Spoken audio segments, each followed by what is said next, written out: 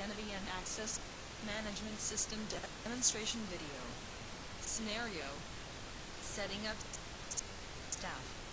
This video will guide the user through the process of setting up staff, such as credentialing specialists who work for a healthcare organization or third-party organization.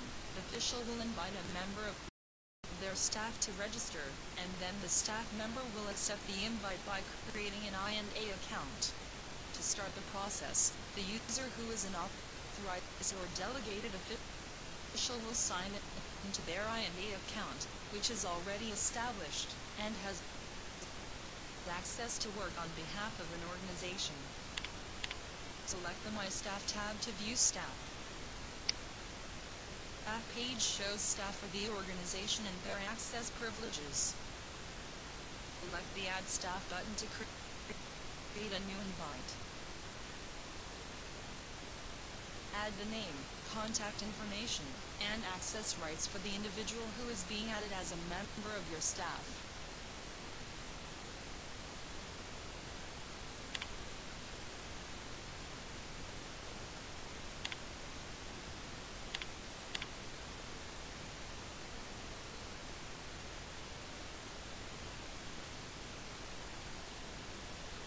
The Continue button to send the invite to the user at the email address provided.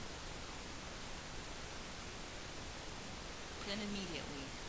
They will then have 72 hours to activate their account.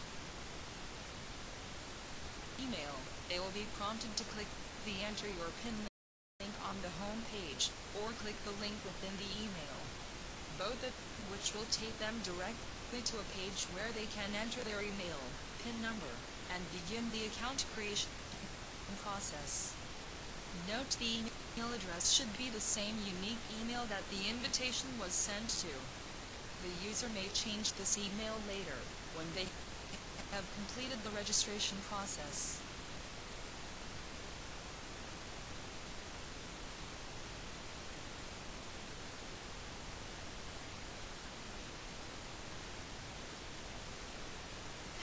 They will continue through the new registration process.